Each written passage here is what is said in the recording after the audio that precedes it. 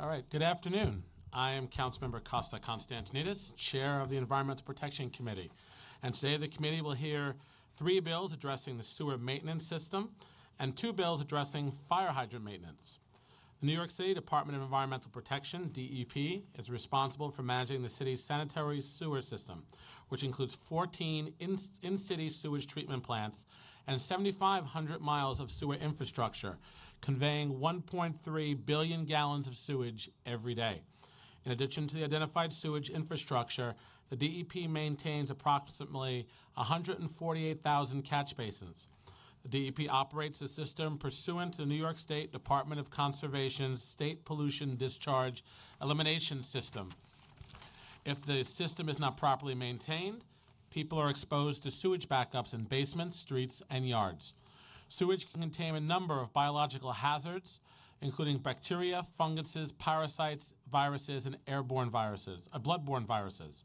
Exposure to sewage backups can result in a variety of adverse human health effects that include, amongst others, E. coli, shingleosis, typhoid fever, salmonella, and others. In August 2016, the United States Environmental Protection Agency, the EPA, found that the DEP experienced an excessive number of sewage backups between 2011 and 2015, more than 17,000. There are also numerous instances of repeat backups in same locations, many due to capacity issues or infrastructure maintenance. The EPA thus issued an administrative compliance order based on its conclusion that DEP's wastewater treatment system violated the Clean Water Act. Specifically, the EPA found that DEP failed to properly operate and maintain the wastewater treatment system. The EPA found that the DEP's State of the Sewer report in 2012 and 2013 concluded that 80% or more of the confirmed sewer backups were due to grease and debris in the sewers. However, the DEP's State of the Sewers reports did not include broken or malfunctioning catch basins. A number of backups also due to capacity-related issues on chronic areas with multiple backups on the same segment and affecting customers over a given period of time. Sewer backups most heavily affected Queens, Brooklyn, and Staten Island. There is also evidence that broken catch basins may have a prominent impact on sewer backups. In 2015, the Council enacted Local Law 48 of 2015, which required the DEP to clean its catch basins at least once a year and repair broken catch basins within 9 days after the receipt of a complaint. Previously, DEP had inspecting catch basins once every 3 years. The first mandated report, pursuant to Local Law 48 of 2015, identified thousands of catch basins that were clogged and broken. These clogged and broken catch basins may have resulted in sewage backups and resulted in flooding. Further, the areas of most malfunctioning catch basins are in Southeast Queens. In Community Districts 11 and 13, showing the highest numbers in the city, followed by Community District 12 and others. The EPA suggested that DEP should further explore the cause of sewage backups to ascertain if there was any relationship between increased sewage backups and clogged and malfunctioning catch basins. In response to EPA's administrative compliance order, the DEP has developed a targeted sewer inspection pilot, which will be conducted from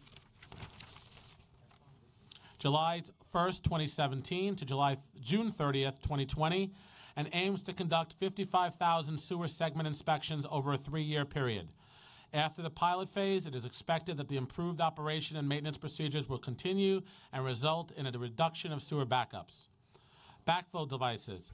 Backflow devices prevent cross-connections between potable and non-potable water. In order to carry out its responsibility pursuant to the public health law, the DEP, as a supplier of water, must determine if its facility poses a potential hazard to the city's water supply. If a facility should pose a hazard due to its operation, the DEP commissioner is required to direct the installation by the owner of an improved backflow prevention device. Should the building owner fail to comply with this directive of the DEP commissioner, he or she is subject to enforcement actions, such as cease and desist orders, criminal or civil enforcement actions, fines, penalties, and even ultimately termination of water supply to the building or any portion of the facility. Intro A12 adds a new provision that will require the DEP to report annually to the Council on 1, the number of facilities and hazardous facilities estimated to require the installation of backflow prevention devices, and 2, the number of facilities in which backflow prevention devices have already been installed. 3, the number of test reports filed with DEP in the preceding year. 4, the number of violations issued for failure to install a backflow prevention device and failure to file a required test report with DEP. Fire hydrant legislation. 2 bills being heard today regard fire hydrant signage and repair. DEP is responsible for the maintenance and repair of the city's 109 fire hydrants. 109,000 fire hydrants. Opening fire hydrants without spray caps is illegal throughout the city. Open hydrants without spray caps release approximately 1,000 gallons of water per minute, which also leads to decreased water pressure of nearby hydrants and thus threaten the safety of New Yorkers. The identification and timely repair of inoperable fire hydrants is also a safety priority for the city. According to the 2017 Mayor's Management Report, the average time it took for DEP to repair or replace high-priority broken or inoperative hydrants was 2.5 days in FY17. The MMR does not report on non-priority hydrants. In conclusion, proper maintenance of wastewater infrastructure is necessary to prevent sewage backups and to protect the public health from a wide range of diseases caused by sewage backups into homes and businesses. Clogged and broken catch basins and infrastructure may play a role in sewage backups and should be more fully explored. This also means that backflow devices need to be installed in appropriate locations, and proper reporting on the installation of backflow devices must take place. Finally, fire hydrants need to be properly maintained so that when needed, they can serve the life-saving functions for which they are designed. Now let us hear from, let me first recognize a member of the committee, Councilmember Roy Lantzman. Thank you for being here. And allow Councilmember Espinal to speak on his bill. Thank you. Thank you, Mr. Chair. I don't have a statement, but I think you hit all of the important points. I introduced this bill after visiting a city that actually had signage near the hydrants saying what the violation was for opening that hydrant and where they should go if they're interested in opening the hydrant. Here in New York City, I think one of the biggest complaints that a lot of our officers receive, especially during the summertime, is that hydrants are open on full blast, unattended, and we're seeing thousands of gallons of water per minute being wasted.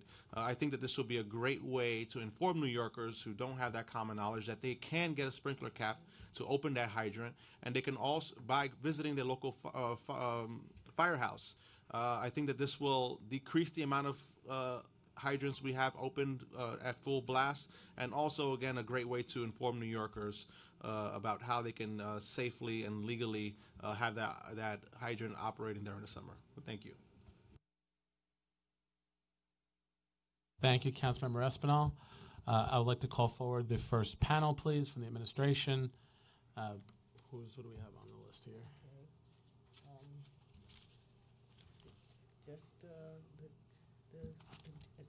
So Anastasios Georgelis from DEP. And he's the only one from DEP that's testifying. And then Yes.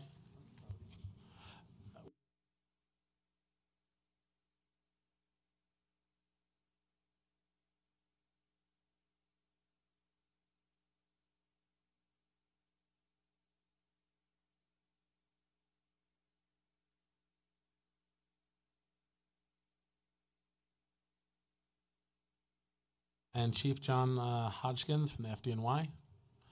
Michael, you're going to be testifying as well, or just there to support? just support. Either or. Okay, so I'm going to swear you in as well then.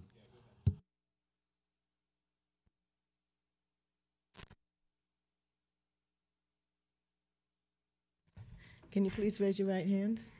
Can you sit on the dais? Do you swear or affirm to tell the truth, the whole truth, and nothing but the truth today? Thank you. All right, before you begin your testimony, I will let you know that we are trying to have a vote on 3 pieces of legislation. When we do get a quorum, I'm going to pause, and we're going to take that opportunity, okay? Great, thank you. Please begin your testimony. Good afternoon, Chairman Constantinidis and members of the committee. I am Anastasios Georgelis, Acting Deputy Commissioner for Water and Sewer Operations in the New York City Department of Environmental Protection. With me are Michael DeLoach, Deputy Commissioner of Public Affairs at DEP, and John Hutchins, Deputy Assistant Chief in the Bureau of Operations of the New York Fire Department, and other DEP staff. Thank you for the opportunity to testify on these 5 bills. Introduction 821, relating to reporting on backflow prevention devices. Introduction 972, relating to fire hydrant signage. Introduction 1731, relating to fire hydrant repair standards. And introductions 1425 and 1468, relating to sewer backups. The Bureau of Water and Sewer Operations, BWSO, oversees approximately 14,000 miles of water and sewer mains and 150,000 catch basins and over 109,000 fire hydrants in New York City. Our work includes day-to-day management of the underground water and sewer infrastructure, emergency response to events like water main breaks, as well as capital planning and oversight of water and sewer infrastructure projects. Intro 821 of 2015 would repeal and replace existing provisions in the Administrative Code relating to reporting on the installation and testing of backflow prevention devices, BPDs. An annual report would replace semi-annual reports, and an estimate of the total number of facilities requiring BPDs, as well as the number of test reports submitted, are added requirements. The number of new notifications issued by DEP that a BPD is required to be installed has been deleted, but the number of facilities, including hazardous and non-hazardous, requiring the installation of BPDs has been retained. Finally, the number of notices of violation issued for failure to file has been added to the number of violations for future to install. Protecting New York City's public water supply is of paramount importance, and backflow prevention is one aspect of affording this protection. I would like to mention that DEP's extensive water quality testing and monitoring program is the frontline defense in ensuring the quality of water in the distribution system. New York City tests its drinking water in the distribution system for approximately 240 chemical constituents, well above regulatory requirements. We perform more than 1,100 tests daily, 34,000 monthly, and 400,000 on an annual basis on over 36,000 samples collected from about 1,000 sampling locations throughout the city. Test results are reported to our regulators and are summarized in our annual report on the quality of New York City's drinking water. Backflow prevention devices, also known as cross-connection controls, prevent potential contamination within the premises from entering the public water supply. The possibility of contamination is caused by various kinds of plumbing configurations and or equipment that use water under pressure. If the water pressure in an internal system in the medical facility, like a hospital, for example, is greater than the pressure in the public water supply system, dangerous chemicals can be inadvertently forced back into the public supply unless a properly functioning backflow prevention device is in place to keep that from happening. Protection of our drinking water through the mandated cross-connection control program, which is required by Subpart 5-1.31 of the New York State Sanitary Code, is a primary element of BWSO's mission. The code contained in the public health law mandates that public water suppliers, such as DEP, require certain users to install cross-connection controls, for which they must submit plans for the installation of these devices, as well as annual testing and reporting once the devices have been installed. This program is approved and reviewed annually by the state and city departments of health, and is reportable to the United States Environmental Protection Agency and the New York State Health Department as one of the filtration avoidance determination deliverables. Department of Health's guidance for the code divides users into 3 categories: non-hazardous, such as a 1 or 2 family home, or a dry commercial establishment, such as a cell phone store or a computer shop. Aesthetically objectionable, such as a residential building with an elevated storage tank, and hazardous, such as an auto repair shop or a dry cleaner. Department of Health's cross-connection guidance defines a hazardous facility as a building that potentially contains substances that, if introduced into the public water supply, would or may endanger or have an adverse effect on the health of water consumers. Typical examples, in addition to those previously mentioned, are laboratories, sewage treatment plants, industrial or chemical plants, and mortuaries. DEP has developed a comprehensive cross-connection control program in which we initially concentrated on those facilities representing the highest risk of potential contamination of our public water supply through cross-connections. To assist building owners, we are constantly upgrading our program guidelines, most recently in May 2017. We have made extensive efforts in the identification, inspection, enforcement, and reporting of backflow prevention devices. Since 2012, we have reorganized the program by setting up individual units within BWSO that focus on specific areas of expertise. The 3 units are inspection, enforcement, and cross-connection review. Our active program far exceeds our commitments to the Department of Health, and we continue our progress towards ensuring that any facility that requires a backflow prevention device has one. DEP maintains an active database comprising records on some 101,000 properties. The number of properties tracked in this database is dynamic, shifting both upward and downward with changes in the nature of the property's usage profile. We've been compiling more detailed and current information about the number of buildings in the city that required backflow prevention devices via both data mining and field inspection. Residential properties are not a subject of concern except where there are large boilers that use chemically treated water. Our approach has been to target our inspection resources more efficiently by identifying the types of commercial and residential properties that are most likely to pose a risk. Our inspection unit uses a GIS mapping system along with information from the Department of City Planning to generate a citywide map that targets potential high-risk areas and buildings. Each year, we aim to inspect 3,000 to 4,000 properties citywide. We continue to fill the gaps in our knowledge by getting inspectors into the field and doing the labor-intensive job of going to previously identified properties. As a follow-up to our field inspections, our enforcement unit takes action where necessary. The Administrative Code provides for various enforcement measures, from issuance of notice of violations, returnable to the Environmental Control Board, and associated penalties, to termination of water service and disabling of equipment that creates risk to the public water supply. Our enforcement efforts do not stop with the issuance of an NOV. In addition to the penalties and enforcement actions, the unit reviews the lists of properties cited to evaluate whether reinspection is warranted based on failure to submit a report or install a device. Once a property owner is notified and hires a licensed master plumber for the installation of a backflow prevention device, our review unit is responsible for the review and approval of the backflow prevention plans, the initial installation testing report, and all subsequent annual testing reports. It is significant to point out that since 1987, all new construction is subject to evaluation of the need of a backflow prevention device in order to obtain a certificate of occupancy from the Department of Buildings. Consequently, post-1987 construction, protocols assure compliance with the intent of Subpart 5-1.31 referenced above. A decade ago, the number of so-called high hazardous facilities was estimated at 22,765.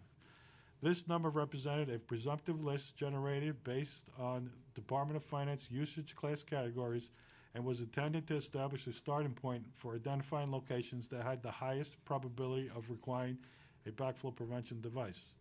These inspections were completed in 2011 and with a consultant inspection contract that began in January 2010. There are currently 43,230 locations that have one or more backflow prevention devices installed. There are a total of 92,308 devices installed at these properties. The reason there are more devices installed than the number of locations is that some properties require more than one device. Of the universe of the 101,000 properties inspected, 51,000 either have a device installed currently or have been notified of the need to install a device.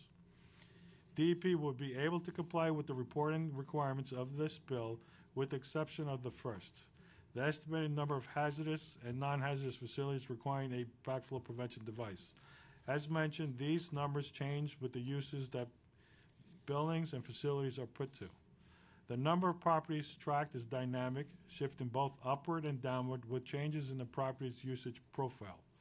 Properties can be reclassified from a status of need to one of no need if the nature of that activity is at the property changes. For example, if a gas station that uses hazardous chemicals and pressurized equipment were to be converted to a retail business supply store, the requirements regarding backflow prevention for that distinct property could change. These assessments are subject to continual evaluation on the part of DEP staff. As such, it would be understood that any reporting statistic represents a snapshot in time, subject to adjustment. Intro 972 of 2015 would require DEP to place signage on fire hydrants indicating that opening or tampering with hydrants is prohibited and provide information on penalties and how to request that a hydrant be opened, such as for a spray cap. Illegally opened fire hydrants release up to 1,000 gallons of water per minute and can reduce water pressure in neighborhoods, making it difficult to fight fires. Hydrants can be opened legally if equipped with a city-approved spray cap, which releases only 20 to 25 gallons per minute, ensuring adequate water pressure and reducing the risk that a child can be knocked over and injured by the force of the water.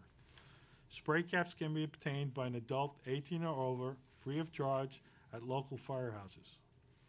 When a resident goes to the local firehouse to request a spray cap, she or he fills out the required paperwork and an officer installs the spray cap in accordance with safety protocols.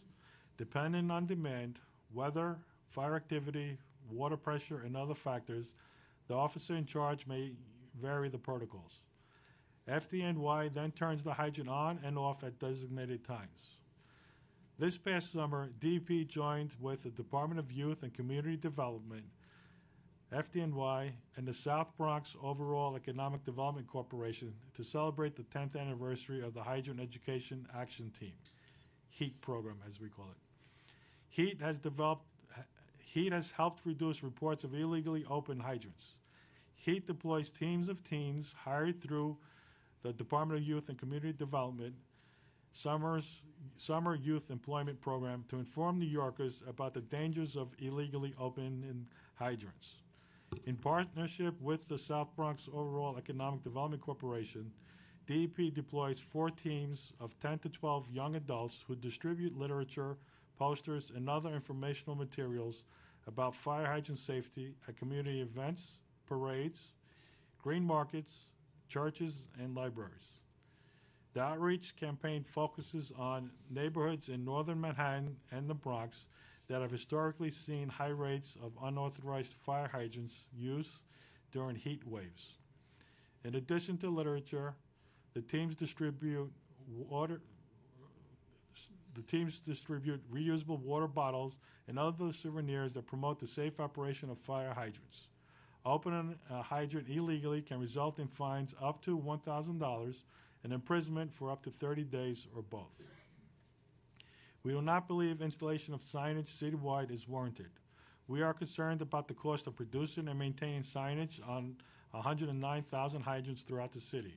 We are not sure the information about the enforcement placed on a sign will act as a deterrent, and we are concerned that warnings about enforcement would tend to undermine the collaborative nature of our heat outreach efforts. We believe the success of our community outreach efforts confirms that this approach to reducing unlawful use is preferred. We would be willing to discuss with the committee expanding community outreach or other ideas to further encourage and enhance compliance with the law. Intro 1731 of 2017 would establish standards for fire hydrant repairs.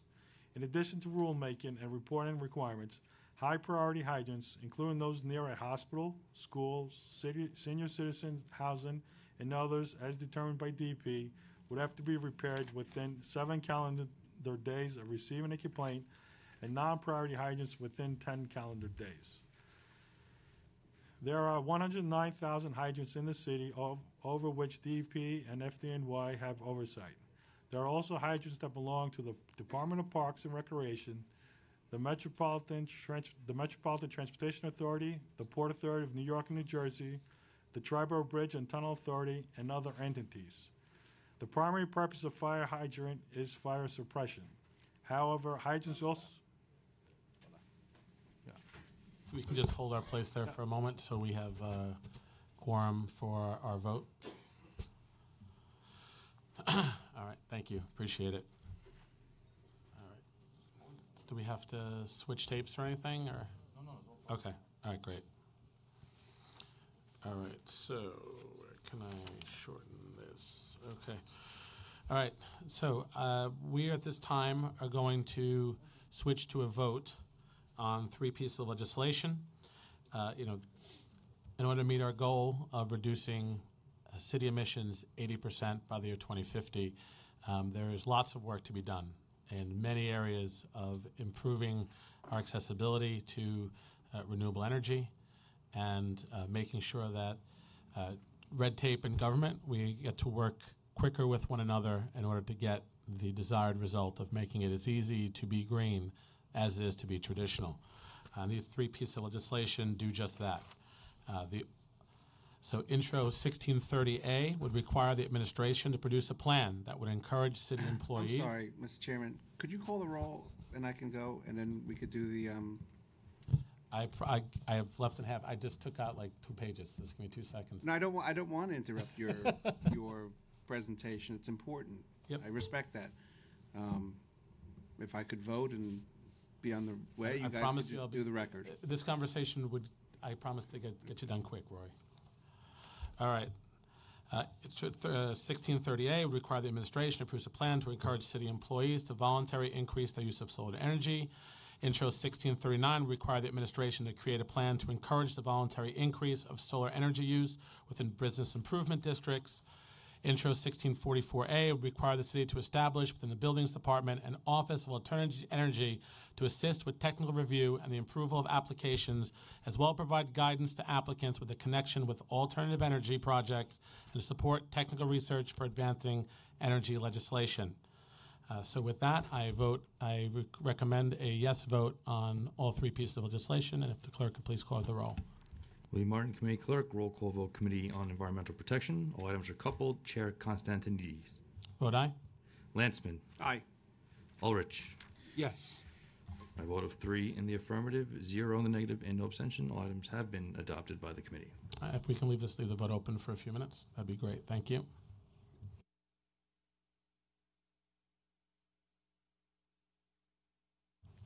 Tessa, if you can please continue your testimony. Thank you. The primary purpose of a fire hydrant is fire suppression. However, hydrants also serve other useful functions. For example, hydrants provide a method of testing the distribution system's flow capabilities. They also provide a means for flushing the system mains. FDNY and DEP have a long and successful relationship when it comes to public safety.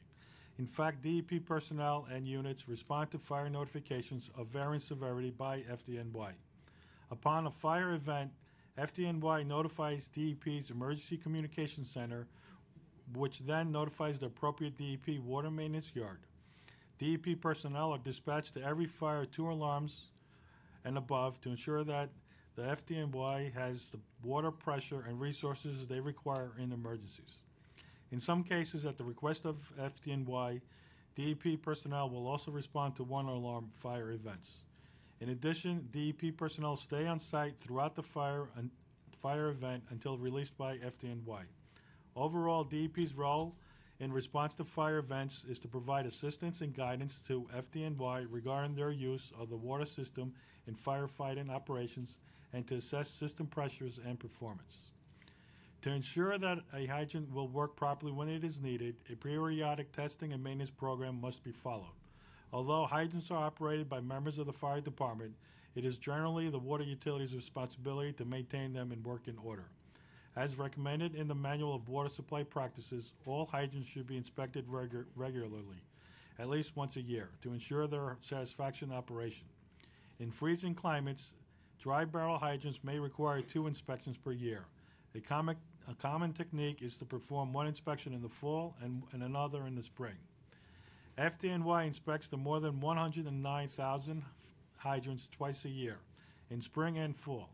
FDNY inspectors record results of their inspection in BWSO's database and designate whether the hydrant repair is priority or non-priority. This information is then automatically routed in the database to our repair crews. To strive for continuous improvement, DEP has started a hydrant inspection tablet mobile inspection pilot program with FDNY. This program uses a web-based mobile application on tablets so FDNY inspectors can locate hydrants in a map view, enter inspection results in the field, and automatically upload them to the database. This will help reduce FDNY's effort and inspection times even further. As specified in FDNY's All Units Circulars 205, a priority hydrant is defined as a hydrant that is the only hydrant in a block or a hydrant that is vital to the protection of high-profile locations or critical infrastructure, locations such as hospitals, schools, senior housing, bridges, tunnels, and mass transit systems. In addition, 2 adjacent hydrants in a block that are out of service are both reported as requiring priority repair. In an effort begun in 2009 to improve response times, DEP set an ambitious but achievable target of 10 days to repair high-priority hydrants. As a result of discussions with the Mayor's Office of Operations, effective January 2014, the target has been changed to 7 days in the Mayor's Management Report. Reporting in the September 2017 fiscal year 18 MMR, as shown in the table below, DEP's average time to repair high-priority hydrants has been 3 days since fiscal year 2015, which is significantly lower than our target of 7 days. Inoperative hydrants are generally reported by FDNY through local fire company surveys of neighboring hydrants. Less than 1% of the city's 109,000 hydrants are inoperative at any given time. As you can see from the September 2017 MMR, DEP aims to ensure that there are fewer than 1% of broken and inoperative hydrants citywide. We work hard with FDNY to address high-priority hydrant repairs immediately to ensure that there is adequate supply of water for firefighting operations. The actual backlog of broken and inoperative hydrants citywide from fiscal year 2015 to 2017 was between 0.50% to 0.54%. The current year-to-date backlog is in fiscal year 2018 is 0.38%, which is a significant decrease compared to the past 3 fiscal years. Most importantly, we are below the MMR's annual target of 1%. The average time to repair high-priority broken and inoperative hydrants from fiscal year 2015 to fiscal year 2017 was between 2.5 and 2.9 days. The current fiscal year 2018 year-to-date is 2.8 days, which is significantly lower than MMR's annual target of 7 days. While DEP already meets the proposed target on the time to repair high-priority hydrants, which is the paramount criterion for public safety, we do not believe that the dedication of additional resources required to reduce the backlog of non-priority hydrants further is warranted, given the needs of all the components of the system that demand our attention. Finally, the real-time reporting requirements in the bill are infeasible and of doubtful utility in light of the repair protocols we have outlined above. The close coordination between FDNY and DEP and our exemplary record, which exceeds MMR targets by as much as or more than 100%. Intro 1425 of 2017 would require that by December 31st, 2018, DEP submit and post on its website a plan to prevent sewer backups, SBUs. Also addressing sewer backups is Intro 1468 of 2017, which would amend the administrative code to require that where an SBU occurs more than once at the same location within a 12-month period, the portion of the sewer system causing the second or subsequent backup is identified and cleaned within 10 days of such subsequent backup. As New York City's water and wastewater utility, DEP provides vital services to more than 8 million New Yorkers, delivering over 1 billion gallons of fresh drinking water and treating approximately 1.3 billion gallons of wastewater daily. To reliably treat this volume of wastewater, DEP utilizes a network of more than 7,500 miles of sewers to convey wastewater to one of its 14 wastewater treatment plants. To operate and maintain the many components of the extensive sewer system, DEP has 5 repair yards, 7 sewer maintenance yards, a fleet of specialized vehicles, and a staff of laborers, supervisors, engineers, and analysts. Over the last decade, DEP has shifted from a reactive to a proactive, data-driven approach to operating and maintaining the sewer system. DEP employs the principles of adaptive management to continually improve our sewer maintenance program, while balancing our overarching responsibility to deliver high-quality drinking water and treat wastewater every day in an affordable and sustainable manner. DEP's rigorous sewer inspection, analysis, and cleaning program has produced tangible improvements to the level of sewer service citywide. In the last 5 years, we have achieved significant improvements in many of our key indicators, demonstrating the enhanced reliability of our system. For example, between fiscal year 2012 and fiscal year 2016, total SBU complaints dropped 25%, and confirmed SBUs dropped 49%.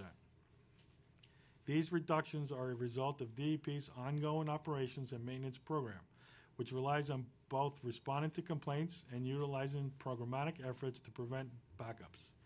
DEP also targets its efforts on reducing amounts of fats, oil, and grease, FOG, discharged to the sewer system. These efforts include regulations that mandate the use of grease interceptors in certain commercial establishments, such as restaurants, as well as extensive public outreach to inform New Yorkers about actions they can take to prevent the improper disposal of grease into the system, a primary cause of SBUs. DEP stepped up its FOG outreach efforts in 2015 to inform the public about grease problems in the sewers infrastructure. To date, the outreach effort has reached over 60,000 households in targeted communities through a combination of activities including door-to-door canvassing and workshops with community organizations and local houses of worship. The outreach program is also closely coordinated with the New York City Housing Authority, where similar issues exist. Additionally, our education staff conduct classroom and assembly programs and has developed a special curriculum for teachers on the topic of grease and its proper disposal. Most recently, in July 2017, we augmented our proactive approach by implementing a 3-year pilot program to conduct targeted sewer inspections in parts of the city that have a relatively higher rate of SBUs. Using the principles of adaptive management, DEP will evaluate the results of this pilot and identify additional opportunities to improve our overall sewer maintenance program. All of DEP's efforts, including the pilot program, are set forth in DEP's Sewer Backup Prevention and Response Plan, copies of which I am glad to provide you today. DEP performs these proactive sewer inspections and response through its Sewer Operations and Analysis Program. The program was instituted in 2011 in an effort to reduce the number of recurrent SBUs. SOAP locations are defined as sewer segments that experienced a recurrent confirmed SBU in a 3-month period. A sewer segment is defined as a city block. Once we identify the SOAP location, these locations are referred to field operations for investigation and analysis of the sewer segments. The investigation may lead to cleaning, spot repair, or referral for capital replacement. At times, field crews identify sewer conditions that require cleaning beyond their capabilities or determine that sewer needs to be televised. For example, the size and condition of the sewer or record of recent repeating cleanings may limit the crew's ability to take effective action. In these instances, the work is transferred to DEP's Capacity Management, Operation and Maintenance section, CMOM. CMOM then delineates the specific needs and boundaries of the work via more robust field inspection. Once the scope is defined, it can be assigned to DEP's citywide contractors for cleaning, debris removal, and internal visual inspection utilizing a sewer camera. Once cleaning and televising work is completed, CMOM inspectors report findings to field operation and emergency reconstruction staff as needed. Once DEP completes remedial measures through the SOAP program, the sewer segment enters a 12-month monitoring period. During that time, if an additional confirmed SBU occurs on that segment, DEP identifies and elevates the segment to our SBU Recurrent After SOAP, SRAS program. and assigns it to the CMOM section to develop and implement an action plan tailored to site-specific conditions. The CMOM analysis uses tools as closed-circuit TV to evaluate the structural integrity of the sewer and engineering analysis of drainage plans and as-built drawings to ensure that the system is functioning as designed. CMOM personnel may also perform walk-through inspections of larger sewers. Corrective action plans recommended by CMOM may include programmatic degreasing, flushing, or repair or replacement of a portion of the sewer. BWSO has improved its program to address fog. We identified liquid degreasing locations, which are locations that have recurrent or chronic SPUs where grease is the contributing cause. Sewer segments experiencing 2 or more SPUs where grease is the contributing factor are flagged to their respective borough managers for assessment and consideration to add to the programmatic LDG cleaning locations. Both Intro 1468 and Intro 1425 address identification and cleaning of locations with more than one SPU during a 12-month period, so my comments apply to both bills. DEP has a robust plan to address SPUs and has recently commenced a 3-year pilot program to further determine appropriate and effective enhancements to our plan. We would ask that the council either defer legislative action on these bills until the pilot has been completed, or amend the requirements of the bill to reflect DEP's commitment to update the council on its progress in implementing the plan, including the pilot. We look forward to working with the committee to most effectively and efficiently reduce further system sewer backups. And thank you for this opportunity to testify. I would be glad to answer any questions. Thank you for your testimony. At this time, I'll just have the clerk to call the roll on the vote on the bills. Continuation roll call, Committee on Environmental Protection, Introduction 1630A, 1639A, and 1644A. Council Member Levin. I vote aye. Vote now stands at 4 in the affirmative. At this point, we're going to close the roll on these pieces of legislation. Thank you.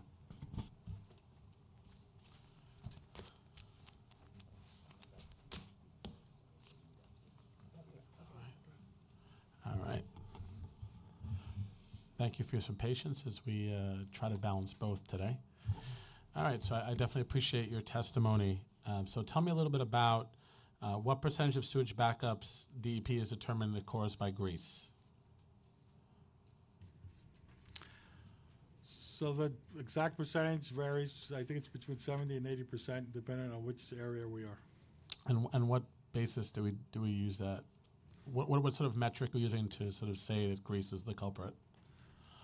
So when our maintenance crews respond to a complaint and they go out there, they start by opening up the manhole covers. And when they investigate the sewer, they look for signs for what could possibly be causing an issue. So if they see surcharge conditions in the sewer, they look for telltale signs of grease. So if they see grease deposits, then they'll indicate that it's a grease condition, and they also indicate what level. Is it like a light grease condition to a more robust grease condition? And when these backups occur, we're doing that on every catch basin, every line. We're checking these instances to see what's causing it.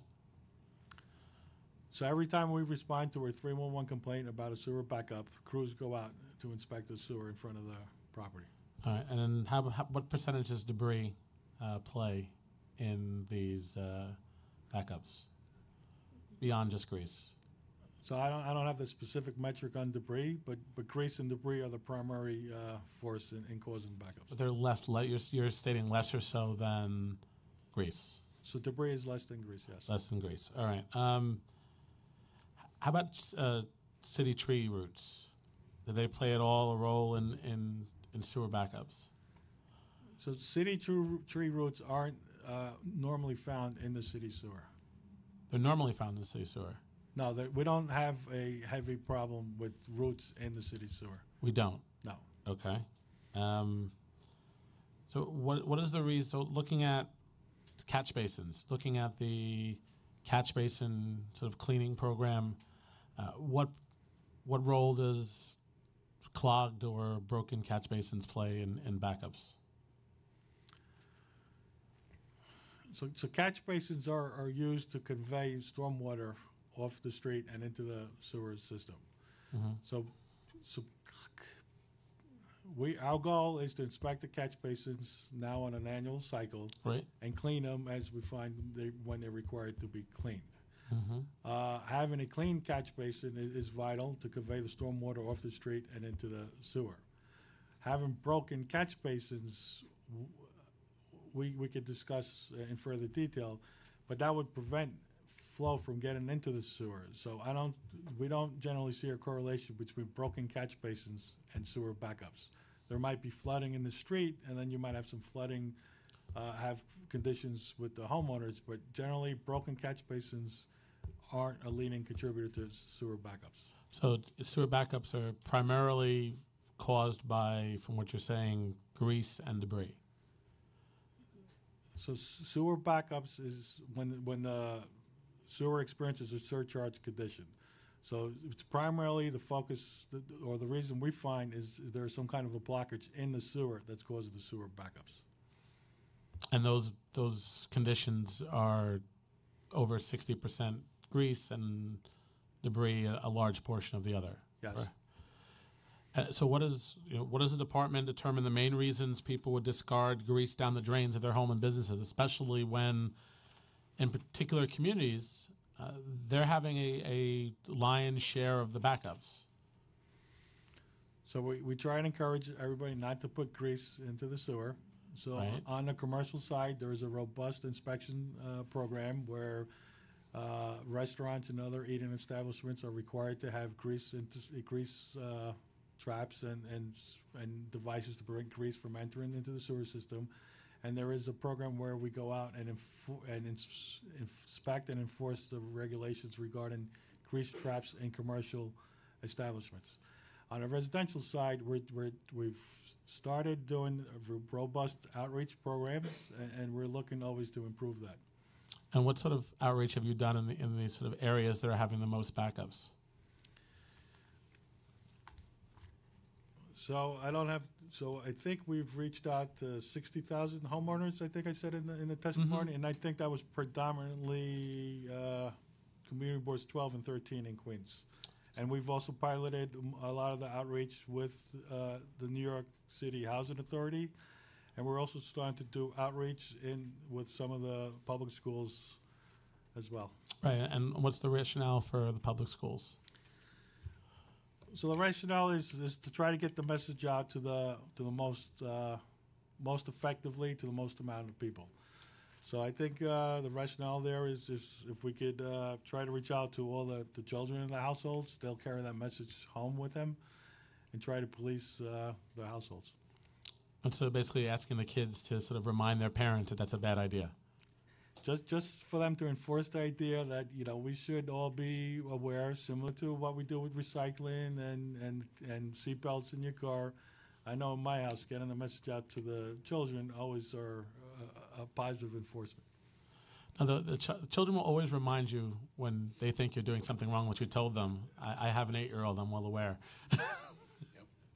So what sort of impact has this Cease the Grease up campaign yielded so far? I don't have any metrics on that with me, but we could get back to you on that. Sometimes it does take a little time before you actually see results. So sometimes just saying it once isn't enough. You might have to repeat it a couple times before you change behavior. And is the campaign continuously going? Are we still sort of speaking to folks in these areas? Yes. And we're still are we giving out materials or giving out sort of things to sort of capture the grease? I believe we are. I don't have any with me, but I'm sure we could get you all the details. You showed me a nice picture, yeah. We have lots of stuff. All right, so I mean, definitely would want to see those. And I guess so. The biggest question I have, right, is this? You say that broken and clogged catch basins have nothing to do with sewer backups, and yet in the same communities we're seeing the highest number of clogged and broken catch basins, but also the most sewage backups in Queens, in Southeast Queens. So how do we reconcile those numbers? What is happening that we can do better? Like, how do we reconcile that together? So we could work at seeing whatever metrics you're looking at that bring you to your conclusions. But from what we're looking at, specifically in Southeast Queens, the system is a separate system, so stormwater and sanitary flow aren't in the same pipe, so they're separated. On the storm side, we are committed, and this administration has committed $1.7 billion, which is a big deal. Absolutely, in storm that's exciting. infrastructure, and that's primarily in the Southeast Queens area, which is going to bring storm sewer relief. So getting those storm sewers in there would help get storm flow into those new pipes. And how are we doing? I know that we passed the bill earlier this year on the reporting, but things are moving along. Yeah, we're still on target. Great. Glad to hear that. Now, as far as backflow devices, let's sort of quickly transition to that. How long do the building owners have to comply with the directive of the commissioner? 30 days. 30 days. And is it a sort of self-certification? So how do we know that they're complying within 30 days? And what enforcement actions are we then taking if they're maybe not getting back to us or not doing this in a quick and judicious manner? So they have 30 days, but they don't always comply within 30 days. But if they at least take steps and they submit a plan for the backflow prevention device, we would work with them to try to implement it. So it might go past 30 days if they show intention of installing the device. And then once they submit to you a plan, let's say they have intention of installing, how long does it take from the time they submit that plan? How much lead time do we give them to actually install it?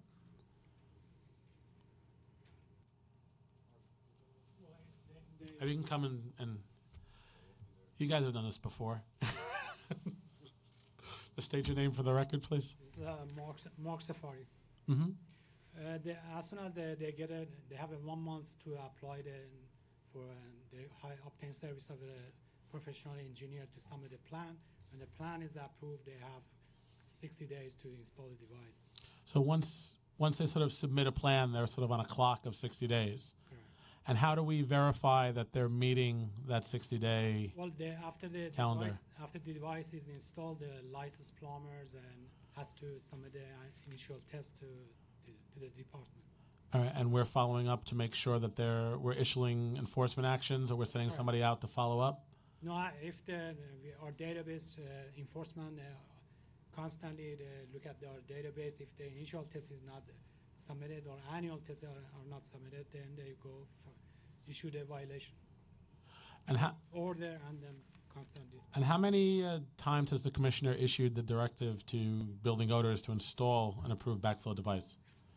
I don't have the status right in front of me, but So your question is how many commissioner orders we've sent out Correct. to install a device. In 2016, it was 2,266. 266? 2,266. 2,266. And of those 2,266 buildings, have all of those backflow devices been installed, to our knowledge? Not all of them. Let's see.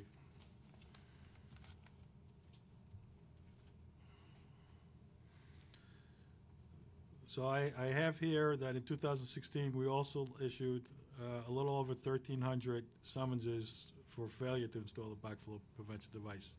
But just to be clear, I'm not sure if that's a subset of the 2026 or could be previous years. Just sort of all the universe of those buildings that need backflow devices, we issued 1,300 violations for failure to install a backflow device in 2016.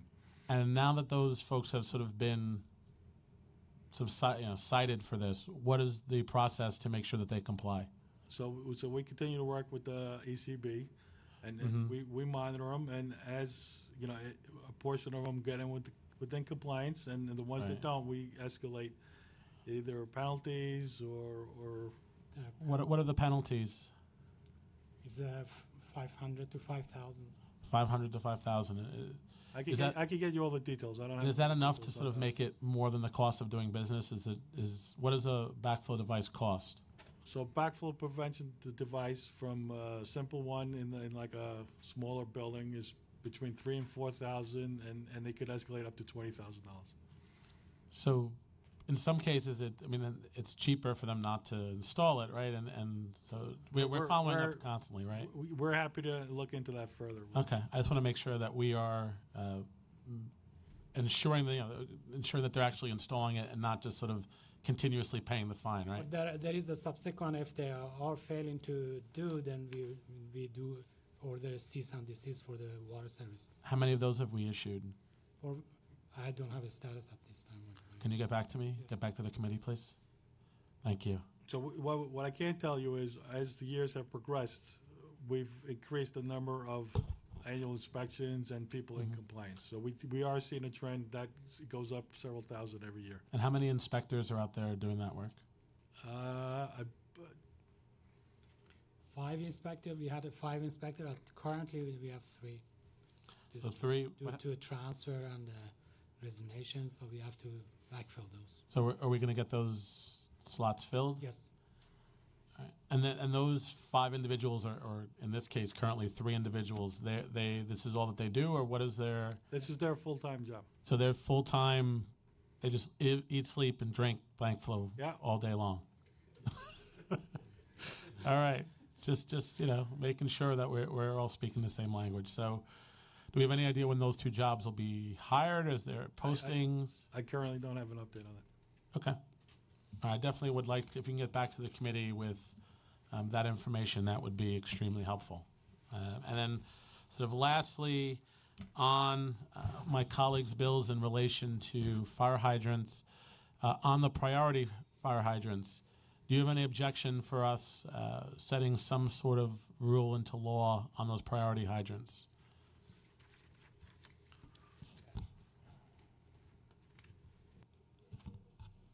Sorry, you're asking, say your question one more time? If do you have, I understand your objection on the non-priority hydrants, but do you have any issues with us sort of setting a timeline on priority hydrants? I know right now you're at 2.5 days.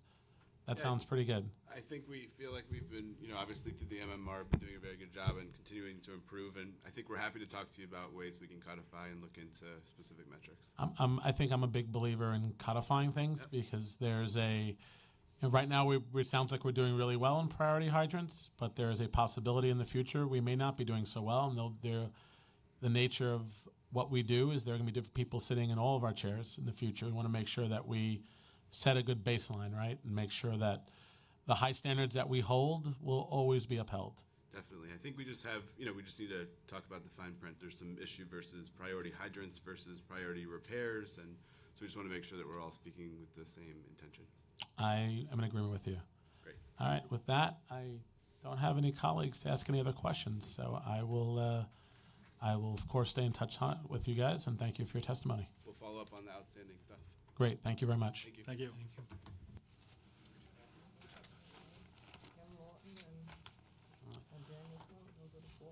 Okay.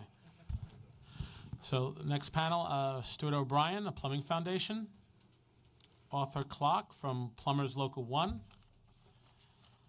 And Kim Lawton from Spring Jam Block Association. Should I have him do his own thing? Okay. Yeah. Okay.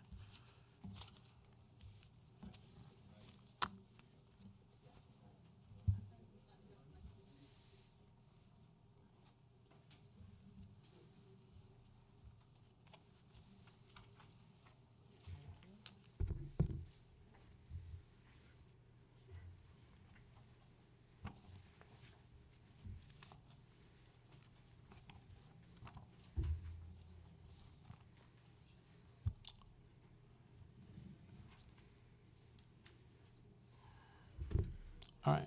With that, I'm going to have our attorney, Samara Swanson, swear you all in. Can you please raise your right hand? Do you swear or affirm to tell the truth, the whole truth, and nothing but the truth today? I do. Ms. Lawton, would you like to go first? Thank you. Wonderful.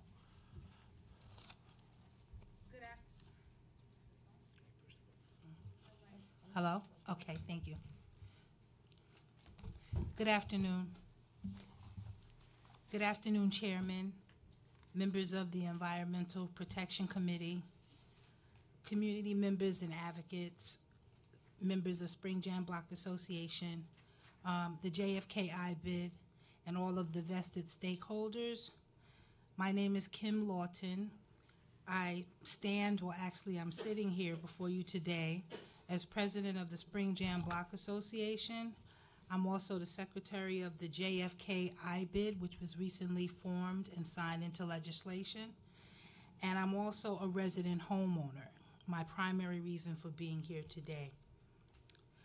I am in favor, and the majority of my constituents are definitely in favor of the legislation before us in regards to the proposed changes and respect to the enhancements regarding the sewer and infrastructure systems in Southeast Queens.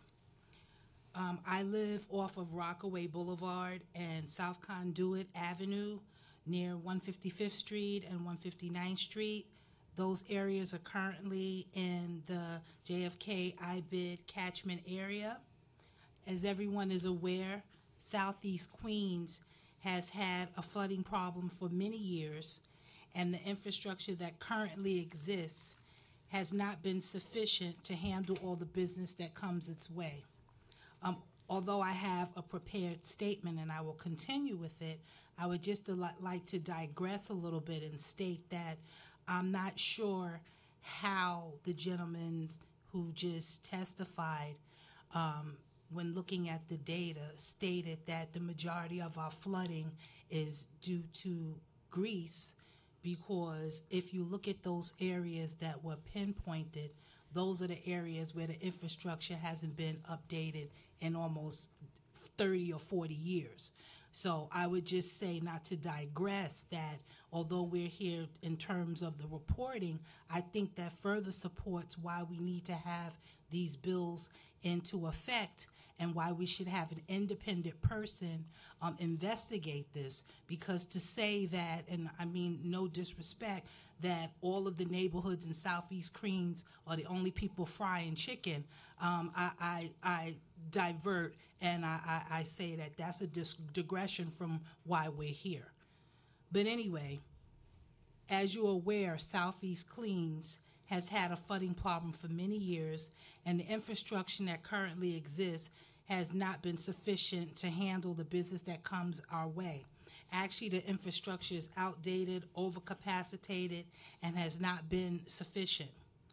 I just like to note that during Hurricane Irene, even before Sandy, members of the community of those specific areas that we're here to address, including myself, were flooded up to our knees in our basements in our homes in sewage, garbage, and feces. Senator Sanders, who was a councilman at the time, we felt was not helping us to cure that situation. We really weren't sure how to go about addressing that issue, and I appreciate being invited here today to testify, because at that time the only thing we knew is that we were flooded in our basements, that we were not enjoying the quality of life that everyone else in the surrounding communities in Queens were. So we went on New York One and we complained about the flooding and about how critical it was to our community and to our quality of life.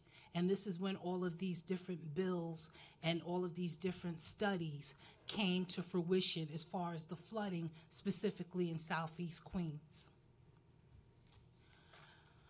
Although at the time we made complaints to the councilman's office, to DEP, to 311, to city officials, no one addressed our cries for help until Councilman Sanders, who is now Senator Sanders, and Councilman Richards created these bills and helped to create these studies regarding the flooding. So I appreciate that, as well as you, Chairman. I remember you from the last time. I appreciate it. So I'm here today. I don't have all the logistics and all the specifics and all the terminology that was used before the committee. But I'm here as a homeowner who's been a homeowner for 17 years, a city employee who struggles to keep that home to the best of my ability. I'm here as the president of Spring Jam, and actually our association was created because of the flooding. We've done different things thus far as being a part of the first mixed-use IBID, and we have different beautification committees and different things for our children. But we started because, forgive my rudeness, we were mad as hell, and we felt that Southeast Queens was not being addressed properly as far as the infrastructure and flooding problem that has existed almost as long as I've been alive, almost. So I would say that I urge the committee to approve these bills. The sewer and catch basin problems and other aspects of the infrastructure was a nightmare and is a nightmare, although it is being addressed. However, the initial stages that were put into motion, and although there's been allocation of billions of dollars to support this, I would also encourage the legislation that would implement a plan for upgrades and temporary enhancements, but also support the reporting of the stages to support the information being given to the community as to what is actually being done and not what's just on paper. In summary, I thank you for your time and your consideration and the action that has been taken strongly towards this critical issue. There were other members of the community from Community Board 12 and 13 who wanted to be here, but the meeting had to be rescheduled.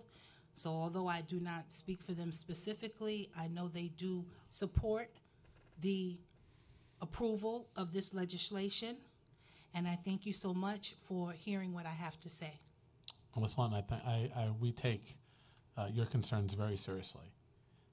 We understand that Southeast Queens for too long had been left to sort of fend for itself when it came to flooding.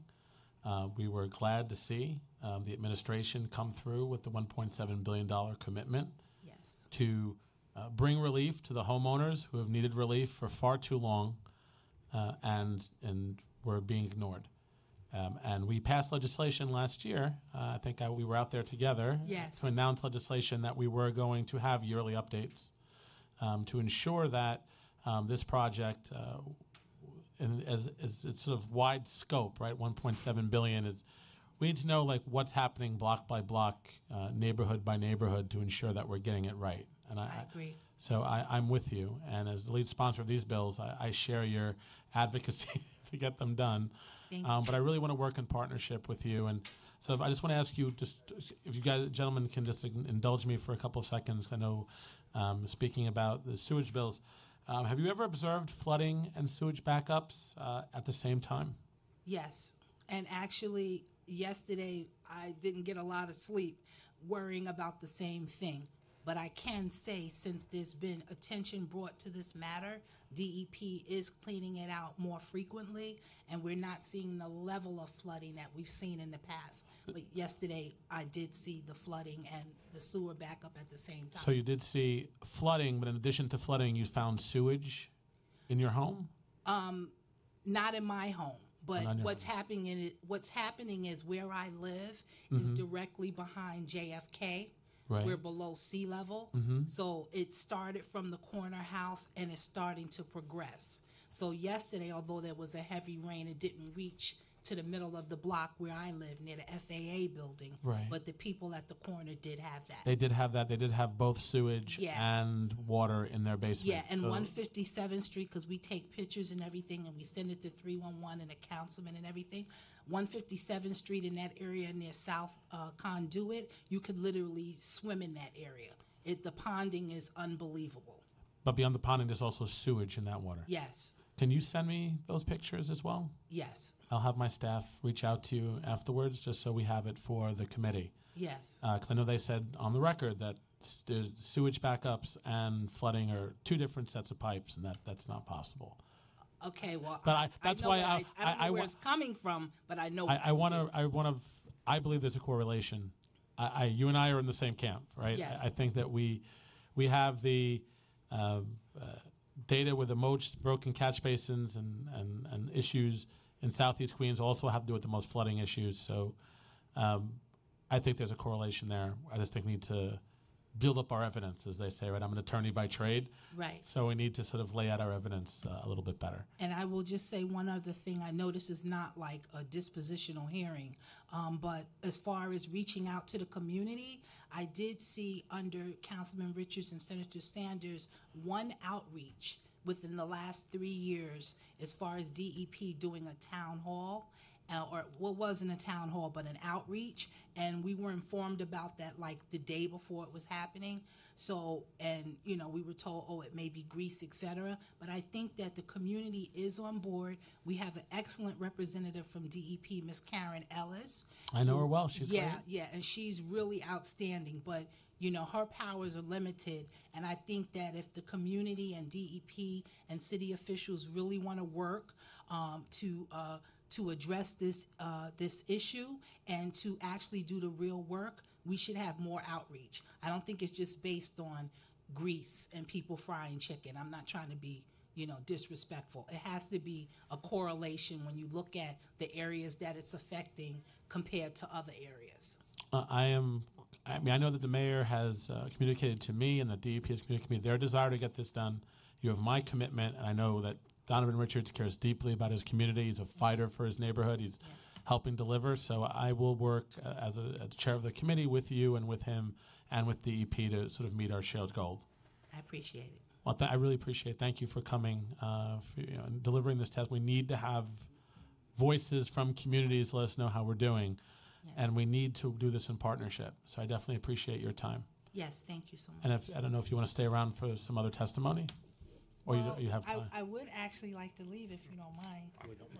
Okay. We won't be Ms. Lawton, thank you so much for your testimony. I really appreciate you being here today. Thank you. Okay. All right, gentlemen. My name is Stuart O'Brien. I'm Executive Director of the Plumbing Foundation. I will skip the first page of my prepared testimony and go straight to the second page. I want to give some context to this. I'm talking about 821. Backflow. The testimony earlier sort of made it sound like this was nobody said it was a relatively new law, but it was giving figures, but you have to put this into context. This is a 1981 law that requires certain buildings to have backflow devices installed to protect the public. This is not recent. So it's 36 years since it went into effect. And what we need to know is how many buildings have to have these devices installed, how many are required to have them installed, how many buildings have them installed, and then you can figure out the compliance rate, and each year you track, is it going up from 70% to 72%, and you see if there's progress. In 2007, just 10 years ago, the New York Times reported that close to 100,000 large residential and commercial buildings in New York City lack these devices, and that 26,000 of these are especially at high risk because they include factories, gasoline stations, funeral homes, hospitals, or otherwise housed businesses that handle hazardous materials. An internal 2000 DEP report 17 years ago concluded that even in the high-risk pool, that 26,000 that I just mentioned, only 30% were in compliance. In 2007, the New York Times article entitled "Many Buildings Lack Required Water Valve" reported that as many as 85,000 large residential and commercial buildings lacked the device, with approximately 26,000 being classified as high risk. After the New York Times article, this committee, and I testified at the time, held hearings in 2009. I'm giving the dates to indicate this has been an issue for quite some time. I was here in 2009 as a staff member. I remember. I know. On ways to better ensure compliance with this important self-law, which had then been in effect for 28 years. One proposed solution was to create a simple transparent reporting system by which DEP informs the council on the city's effort to achieve compliance. What was requested was simple. DEP was to establish the number of buildings that required the device, the number that had the device installed, and the number of annual testing reports filed with DEP on those installed devices. DEP at that time objected to those criteria. Rather, what resulted was Local Law 26 of 2009, which required DEP to report to the council the number of buildings with devices installed, and thereafter twice each year the number of new devices installed since the previous report. First, this was a flawed reporting system since there was no requirement to establish an actual universe of buildings where installation was required. It is fairly useless to know, for example, that 100 buildings installed a device in the past 6 months. Is that 100 out of a universe of 1,000 buildings outstanding, or 20,000? You can't determine a compliance rate unless the universe is established.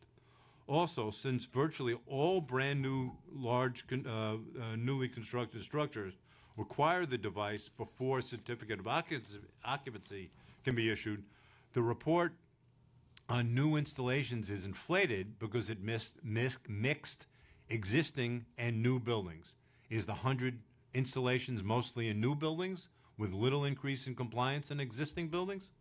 Second, the semi-annual report to the City Council is still on the books.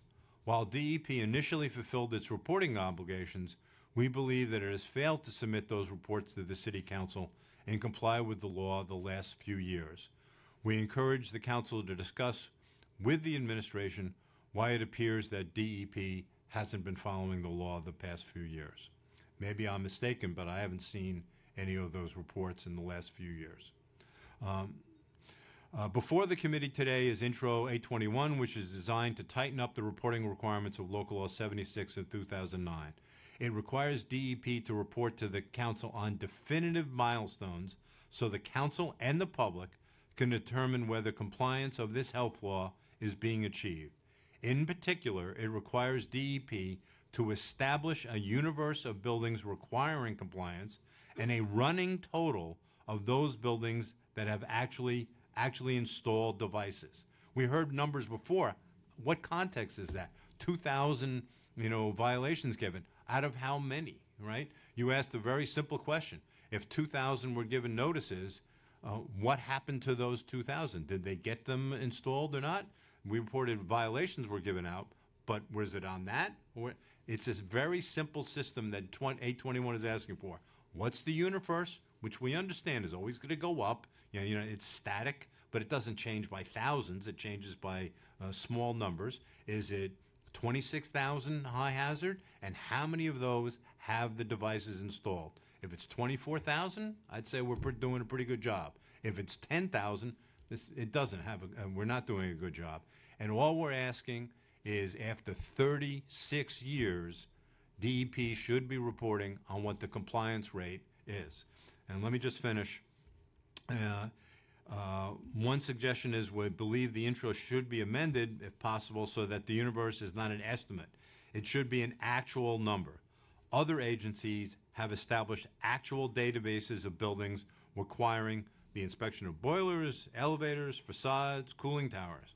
After decades, DEP should be required to establish how many buildings require this safety device.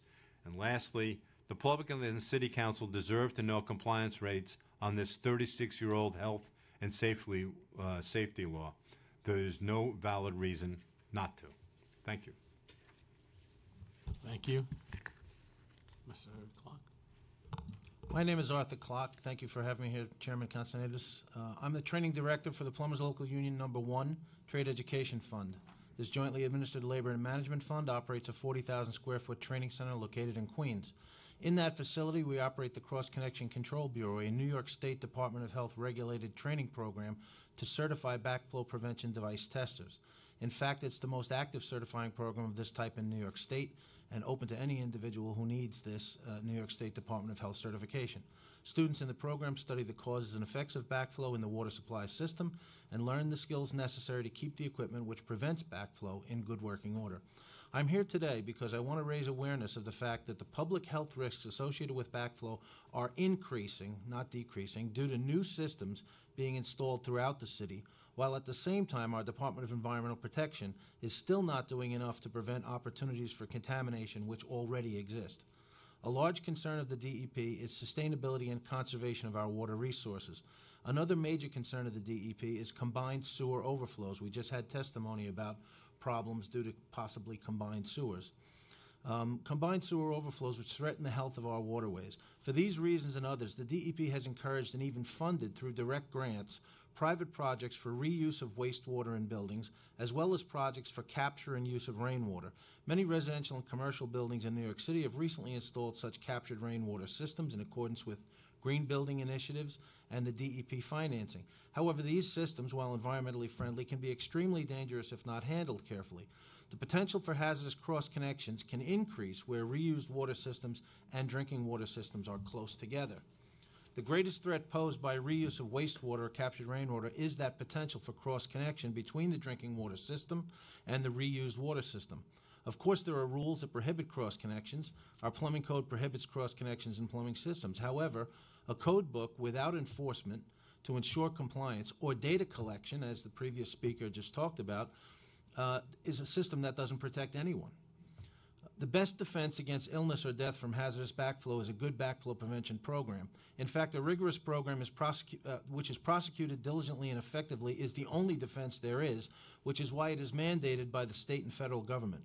Our New York City Department of Environmental Protection has shown through its own calculations that installation, testing, and maintenance of these safety devices in New York City has been inadequate over many years. In light of these figures, a more aggressive and effective enforcement of the requirements would seem the best course of action. However, the DEP has no plans to prosecute its backflow prevention program in the diligent manner required. In fact, statistics show that they have allowed the current situation to deteriorate by their lax oversight and enforcement policies. Potable versus non-potable water. Plumbers, engineers, doctors, and the DEP call safe drinking water potable water. Frequently, we hear that reclaimed water is good for all sorts of non-potable uses. There are different treatment levels for reclaimed water depending on intended use. Reclaimed water systems in buildings for non-drinking uses like irrigation, sidewalk washing, makeup water for boilers, cooling towers, and most notably for flushing toilets and in private and public restrooms. However, make no mistake, even reclaimed water that receives disinfection can pose an acute health risk if it is mixed accidentally into drinking water. Disinfection against present bacteria and viruses does not even take into consideration the long list of chemical contaminants which are likely present in reclaimed water. These may include lead and other heavy metals, nitrogen, phosphorus, volatile organic compounds, and even prescription medication residue, among a host of other pollutants. It is the express responsibility under the law for the purveyor of water, and that's the DEP, to operate an effective backflow prevention program. Failure to do so opens the city to tremendous legal exposure if a catastrophic backflow event should occur. Cross connections can occur no matter how diligently we try to prevent them, and backflow preventers remain the best defense against backflow. The American Waterworks Association is the best source of guidance for matching the backflow preventer to the application or the hazard condition at the site. The AWWA identifies reclaimed water as a health hazard, and recommends the use of a reduced pressure zone backflow preventer for the buildings served by reclaimed water systems. Approved backflow prevention assemblies should be tested at least annually, as outlined by American Waterworks Association and all the manufacturers. The annual failure rates of approved assemblies varies from 10% to 40%, and the AWWA and the manufacturers of these devices recommend testing at least every year to be sure of proper function. Based on the failure rates of approved assemblies, it should be assumed that valves in most backflow prevention assemblies will fail sometime within 5 years. Under these circumstances, just installing these devices and then failing to enforce the requirements for testing or replacing them gives the public a false sense of security. It also leaves the purveyor of water, which is ultimately the city of New York, open to tremendous legal exposure if a catastrophic backflow event should occur. In summation, we already had a host of possible cross-connection hazards to worry about before we added reclaiming water and capturing rainwater. These risks increase significantly if we fail to recognize and acknowledge them. The potential for cross-connections in backflow will increase as reclaimed water lines are installed in buildings. The best defense against backflow is a well-developed backflow prevention program, preventing cross-connections via plan and site review of new construction and surveying and retrofitting of existing facilities should be a major focus of that program. The DEP has not kept true to this mission. The ongoing failure is particularly true for the maintenance and repair piece of the program. Reclaiming wastewater and capturing rainwater are great ideas on many levels, but it's important to bear in mind that this is not drinking water, and if ingested, represents a recognized health hazard. We already had an existing universe of possible sources of contamination in any building, and we are currently adding more.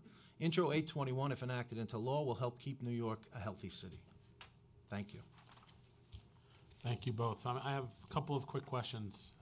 I definitely appreciate your years of experience here. I mean, I think we've been working together on this issue together before I was a council member, when I was working for the former chair, Councilman Gennaro. So it's good to see you both. But so Intro 821, outside of that small change, you guys support the bill, right? Support the recording requirements within it? Absolutely. Yes. Absolutely.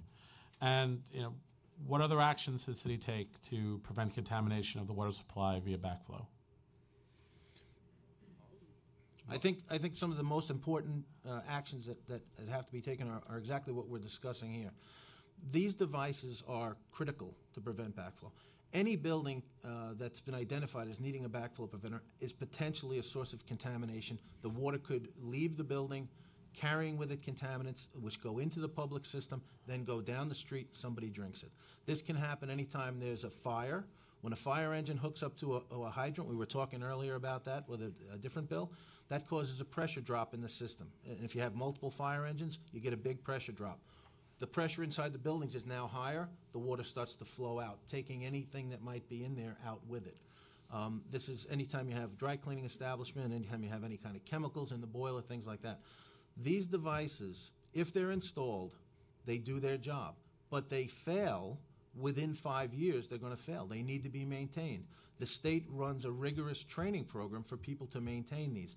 It's a simple procedure. It's not expensive. You do some testing. You find out if it works. If it works, we're good. If it doesn't work, you get it fixed. Nobody's monitoring this. Nobody's enforcing this. It's just not being done. That's the most important thing in my mind. Let me add, Councilmember, you're absolutely right. You asked all the right questions, probably because you've been on this for so long. You asked the right questions of DEP when they testified, which is forgetting about the issue I talked about, getting compliance rates after 36 years. But when you identify, and when they identify, there were 2,000 buildings that were instructed to get these devices installed. What happened? It seems to me if I was in charge of that program and testifying on a bill, I'd know the answer of, well, there were 2,000 notices we gave out to people. Of those 2,000, 1,000 of them put them in by the end of the year within a certain period of time. Of the other 1,000, we gave them a violation, and that led to another 500 being put in. And then those guys, we upped the violation, so that now the penalty, instead of being $1,000, was $2,500. That's a program, right? And if I'm testifying before the city council on an issue, that's what I would like to hear, the answers to your questions.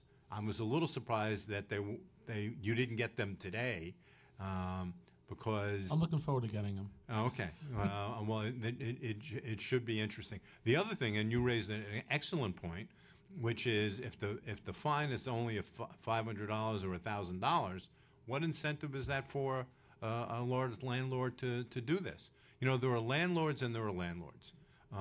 There are a lot of landlords who will comply with the law that it comes in, but there are some who are really recalcitrant, and unfortunately, the penalties have to be sufficient to get them to get their attention. So you asked all the right questions, and it should be interesting for you to find out the responses. I'm looking forward to getting the answers, because I am concerned about the issue of the bad actors, right? I think we have a lot of good actors in the city of New York. I don't want to paint such a broad brush, right, and say that we have a lot of, everyone's a bad actor. But there are some that are looking at the fine and looking at the installation of the device and doing a comparison shopping and saying, can I get away with it, and how long can I push this off for? So I want to make sure that we are making sure that there isn't a choice, that they have to comply immediately, and that we can kind of move the needle quickly. So with that, unless you have anything else to say, I will thank you both for your advocacy and appreciate your continued efforts and look forward to working with you again. Oh, Thank you very much. Thank you. Thank you. This one, these get, yeah, all right, so Daniel Carpin. So I have you testifying 4 different times here.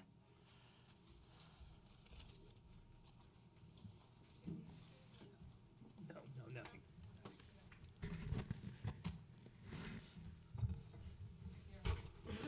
nothing. Can you please raise your right hand? You swear affirm to tell the truth, the whole truth, and nothing but the truth today? Yes, I do. My name is Daniel Carpin. I'm a registered professional engineer. My address is 3 Harbor Hill Drive, Huntington, New York, 11743. I want to comment about the repair of fire hydrants. About 15 months ago, I watched a DEP crew repair a broken hydrant. There were 2 men. They came with a truck, well equipped with lots of equipment and repair parts. And they were very, very efficient at fixing and repairing hydrants. The question is, why are hydrants inoperable? It's because they leak. And when they leak, someone goes into the street and there's a valve and shuts the hydrant off. There's no reason for a 3 or 4 day delay in getting a hydrant fixed. The fire department responds to fires in 5 minutes. There's no reason why the DEP can't respond to broken or inoperable hydrants within 24 hours. If the reason is inadequate resources, they should hire additional people and find out where they need 1 additional crew, 2 additional crews, where to put them, buying a truck, and doing that. The person who spoke, if I was the commissioner and I heard what he had to say, I would be embarrassed. If I was the commissioner of DEP and I just took over the job of being commissioner, I heard about this problem, the first thing I'd want to know is how much more resources do we need to commit to take care of this problem much more quickly. If they needed additional truck and additional two mechanics, go out and hire them. But there's a problem hiring them. There's a 9-month wait between the someone is actually interviewed for a job with the city and the time you actually start working. It's 5 to 11 months. And Samara, you can testify to that. So the human resources groups in the city have to figure out how to hire people quicker to solve all these DEP problems. It's not just money, it's just getting the stuff done. If they need to buy a new truck, that means the city has to put out the bid, buy all the equipment, all the parts, the tools that the fellas need to repair the hydrant.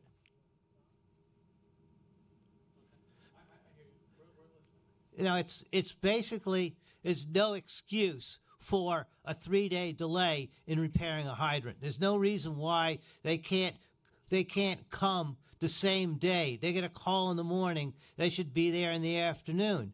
If there's insufficient manpower, the fellas should have told the committee, we don't have enough people, we need some resources to do it. Fortunately, the city's in a good financial condition, so it can afford it. Is that the entirety of your testimony, sir? That's on the fire hydrants. Okay, we can move on to the next one. I'm going to give you 2 minutes on the next one. So okay, as far as sewer backups concerned, Southeast Queens suffers sewer backups much more in our parts of the city because at one time there were lots of freshwater wetlands there with frogs, and unfortunately the frogs got towed away when the city developed that area. That area should have never been built on. It's too flat. When you have flat areas and the pipes are flat, horizontal, the flow rates are not big enough. You may need to dig up the streets and spend hundreds of millions of dollars and repipe everything in order to correct the problem of flooding And if there's a problem with people eating too much greasy food, then I think the school system in the city has done the right thing by going to salad bars. And when I was in high school, we used to have hamburgers that were baked, not fried, and we called them grease burgers for that reason. A good education program to get people to eat fresh fruits and vegetables, and I go through 5 to 10 pounds of fresh fruits and vegetables a day. No grease goes down my drain whatsoever. I think we have some real problems. She expressed real concerns. The DEP just hasn't put the resources into it to fix the drain system, the sewer system in Southeast Queens. It's going to cost a lot of money because it's flat. And as far as the catch basin concerned, they should be cleaned in the fall when they get clogged with leaves from the trees, not every 12 months. The fall is when you have to clean the catch basins. Before the winter snows then clog them up and sand comes in the streets. It's continuous. It's not just every 12 months. You got to continually inspect them every 3 months if you want to get catch basins that are going to stay clean and useful and functional. Okay. All right, sir, thank you so much for your testimony. I appreciate it. Thank you for being here today and for your advocacy on the myriad of issues this committee faces. So thank you. Thank you. Thank you. All right, with that, I want to thank the administration for their testimony today, for our advocates that came out and spoke on these issues. We look forward to moving these pieces of legislation to get good results for the people of the city of New York. I want to thank our staff attorney for the Environmental Protection Committee, Samara Swanston, our policy analyst, Nadia Johnson, our finance analyst, John Seltzer, as well. Thank our committee clerk, Bill Martin, for being here for our votes. Thank you, sir. And, of course, my staff, Nick Wazowski, my legislative counsel, and our sergeants in arms as well. So with that, we will gavel this committee hearing on the Committee on Environmental Protection closed.